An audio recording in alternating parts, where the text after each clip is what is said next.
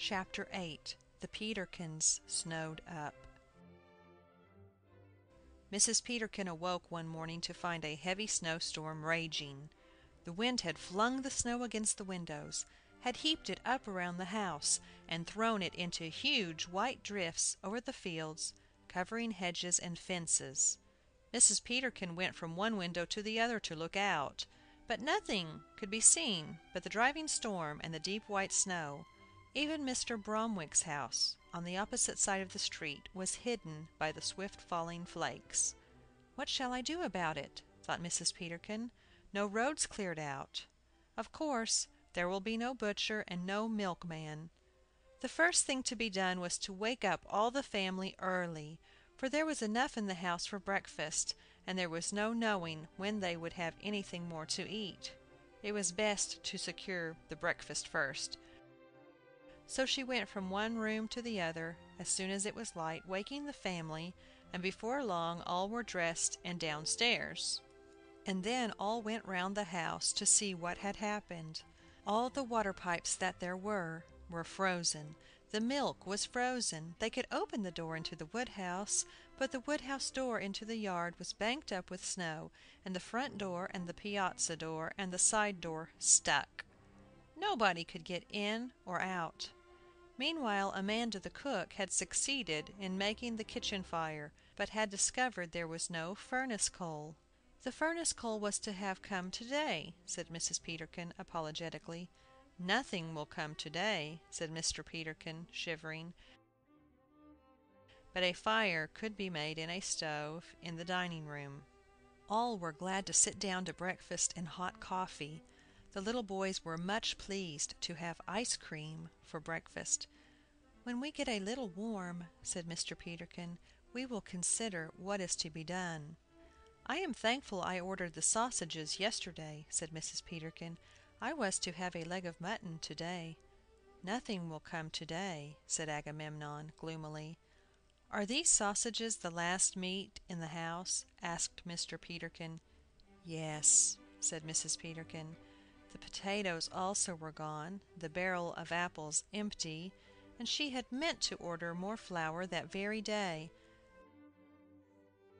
"Then we are eating our last provisions," said Solomon John, helping himself to another sausage.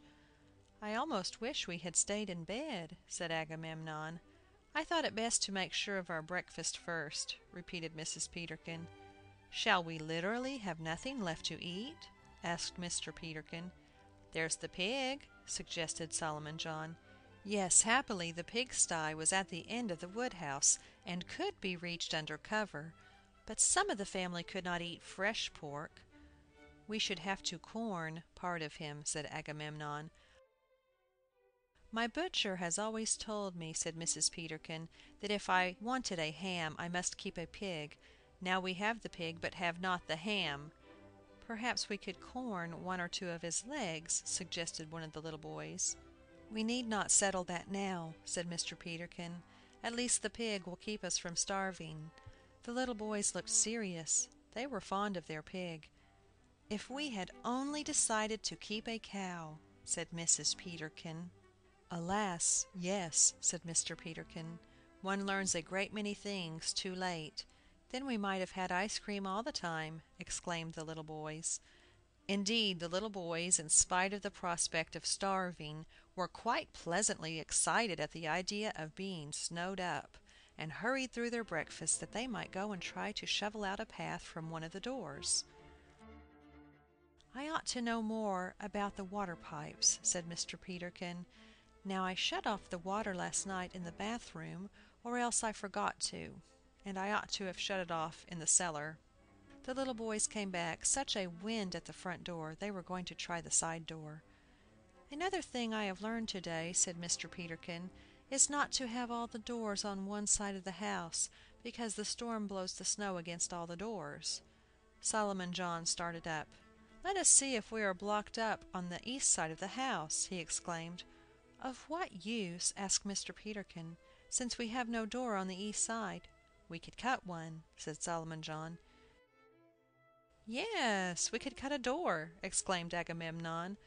"But how can we tell whether there is any snow there?" asked Elizabeth Eliza, "for there is no window." In fact, the east side of the Peterkins' house formed a blank wall. The owner had originally planned a little block of semi-detached houses. He had completed only one, very semi and very detached. "It is not necessary to see," said Agamemnon profoundly.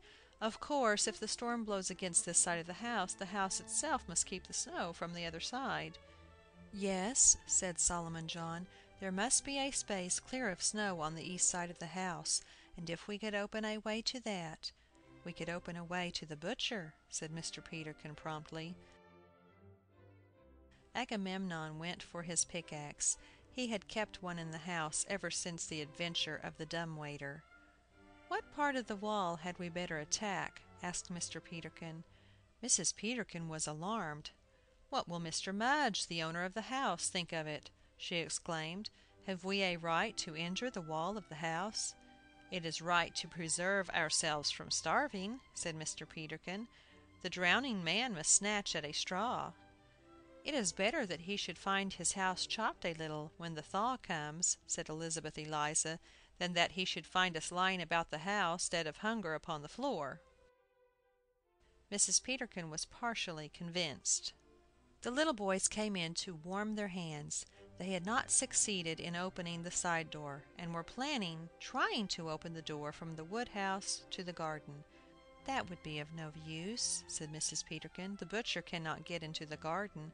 "But we might shovel off the snow," suggested one of the little boys, "and dig down to some of last year's onions."